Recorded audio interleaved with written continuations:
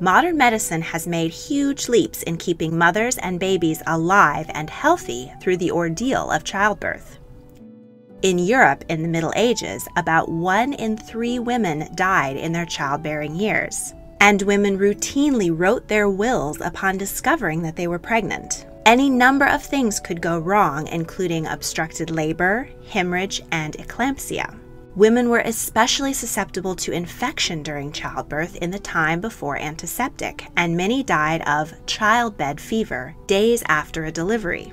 In addition, doctors had a complete lack of understanding of female anatomy and believed that our reproductive organs were simply male organs turned inward. Royal women's wealth and status was no protection against these dangers. In fact, their risks were increased as it was seen as their duty to have as many children as possible. The royal custom was to shun breastfeeding, a natural birth control, and hand the new baby over to a wet nurse so the mother could get back into the marriage bed as quickly as possible. And access to doctors with the latest, often harmful medical interventions didn't help a queen's chances.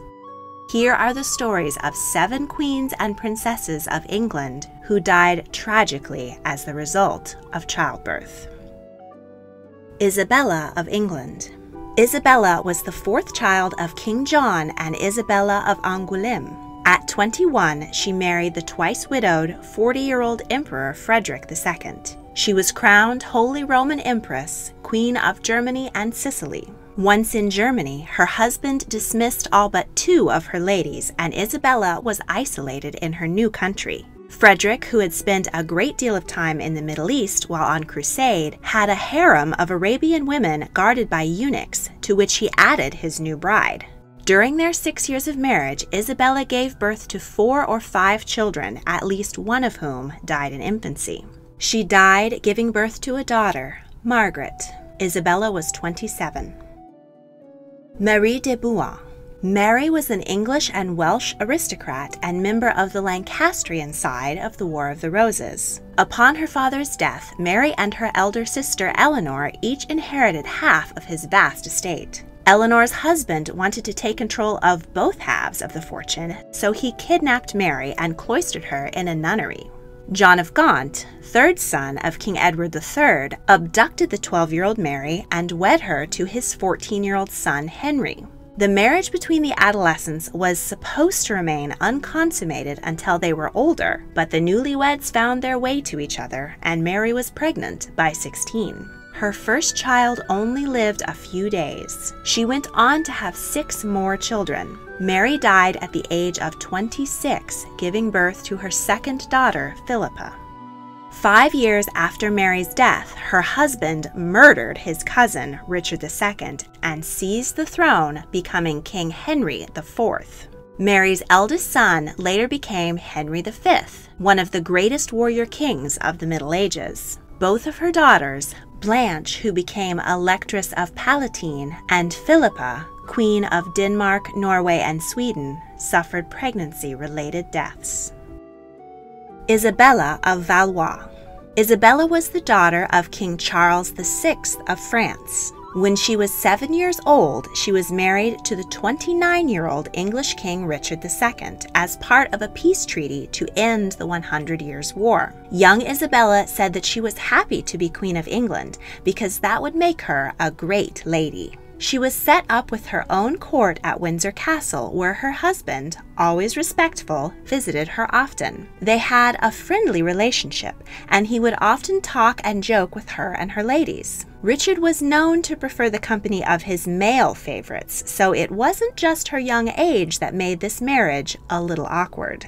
4 years into their marriage, Richard was murdered, and Isabella was placed under house arrest by the new king, Henry IV. Isabella defied the king by mourning her dead husband. Henry wanted to marry the young dowager queen to his own son, the future Henry V, but her father refused, insisting that she be returned to France.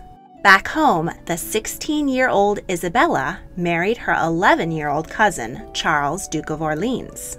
At 19, she died, giving birth to her first child, a daughter named Joan, who lived and went on to become the Duchess of Alençon. Elizabeth of York. Elizabeth was the daughter of Edward IV of England and Elizabeth Woodville of the York side of the War of the Roses. King Richard III was defeated at the Battle of Bosworth Field, and the victor had himself crowned King Henry VII. He then kidnapped the Princess Elizabeth and married her. Henry of the Lancastrians and the Red Rose, and Elizabeth of York of the White Rose finally brought the two warring sides together. Despite the kidnapping and the politics of the match, the couple were actually very happy and grew to love each other. Elizabeth was gentle, kind, generous, and well-loved by her husband, children, and servants. She enjoyed music, dancing, and dice games, but stayed out of politics. She gave birth to 7 children, though 3 died in childhood. Her eldest son, Arthur, Prince of Wales and heir to the throne, died at the age of 15. When Elizabeth was pregnant with her 7th child, she spent her confinement in the Tower of London, then still a royal residence. She gave birth to a daughter, Catherine, who died within a few days. On her 37th birthday, Elizabeth succumbed to infection contracted during the delivery. Her husband and children mourned her death deeply. In this illuminated manuscript, 11-year-old Prince Henry is shown weeping into the sheets of his mother's empty bed. Henry VII was encouraged to take a second wife, but no other woman could ever measure up to his late queen. Henry died a widower, making way for his son, Henry VIII. Jane Seymour. Jane was the 3rd wife of King Henry VIII. After 24 years of marriage to Catherine of Aragon and 3 years of marriage to Anne Boleyn, Henry had 2 daughters, but no male heir. Being only the 2nd Tudor king after the War of the Roses, Henry was obsessed with fathering a male heir to cement his dynasty, so he placed his hopes in a young lady-in-waiting to his recently beheaded 2nd wife. A few months into their marriage, Jane became pregnant and spent the summer in confinement, protecting the fragile life of what she and Henry fervently hoped would be the coveted male heir. In September, after 3 nights of labor due to the baby being in the breech position, Jane delivered Henry's fondest wish, a healthy son. Weeks later, the baby Prince Edward was baptized in grand style, but his mother was not present. She was ill with childbed fever due to an infection contracted during the difficult delivery. At the end of October, Jane died. She was 29 years old and had been queen for only 17 months. Jane was the only one of Henry's wives to receive a royal funeral. Jane's son went on to become King Edward VI, but ruled for just 6 years and died at the age of 15 of tuberculosis. Catherine Parr. Catherine was twice widowed when she fell in love with Sir Thomas Seymour, brother of the late Queen Jane. The pair were planning their wedding when King Henry VIII proposed to her.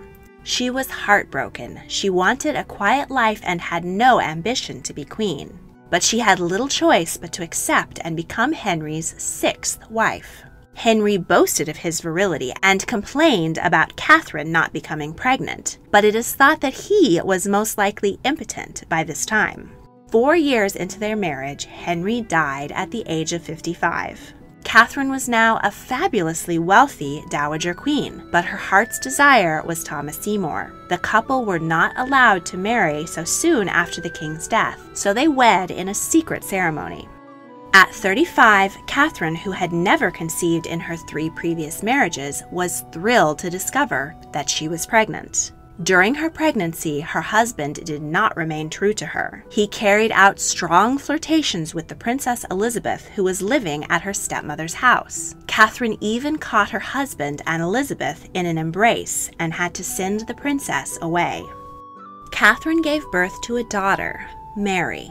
But 6 days later, the new mother died from childbed fever caused by poor hygiene during the delivery. She only outlived King Henry by 18 months. New widower Thomas Seymour proposed marriage to Princess Elizabeth but was turned down. He then ran afoul of his brother Edward, who was regent, and got himself beheaded for treason. 7-month-old baby Mary was abandoned to an orphanage. Catherine Parr's good friend Catherine Brandon stepped in to care for the motherless infant. However, Mary disappeared from history and most likely died in childhood. Princess Charlotte Augusta of Wales.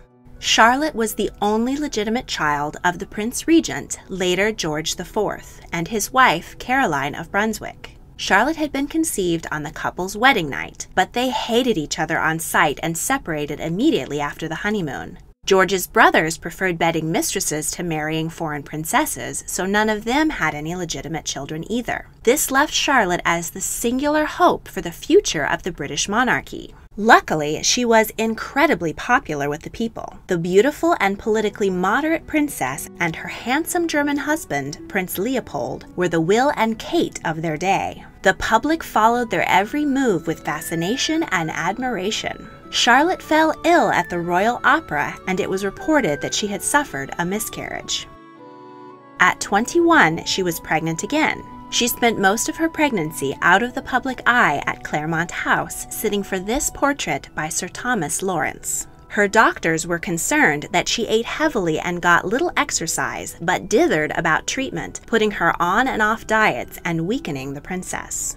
She went into labor on the evening of November 3rd. By November 5th, her male midwife, Sir Richard Croft, was in fear that Charlotte would not be able to expel the baby. He called for obstetrician John Sims, but then Croft decided against allowing the doctor to use forceps to pull the infant from her. It was a gamble either way, as a faster birth might have saved Charlotte and the child, but forceps often caused infection in a time before antiseptics. By 9 o'clock that evening, Charlotte finally gave birth to a 9-pound baby boy, who was sadly stillborn. The doctors tried desperately to revive the child, applying chest compresses, plunging him into warm water, rubbing him with mustard, and plying him with brandy, all to no avail. When Charlotte was told of the baby's death, she took the news stoically. She appeared to be healthy and would live to bear more children. Exhausted from her 2-day ordeal, Charlotte ate a little broth and toast and went to sleep. Her husband, Leopold, who had been by her side the entire time, took an opiate and collapsed into bed. Shortly before midnight, Charlotte awoke and began vomiting violently and complaining of pains in her abdomen. Croft was shocked to find her cold to the touch, breathing with difficulty, and bleeding uncontrollably. He tried to wake Leopold, but the prince was out cold. Her doctors frantically applied warm compresses and gave her laudanum in wine, but there was nothing more they could do. Charlotte died at 2:30 a.m.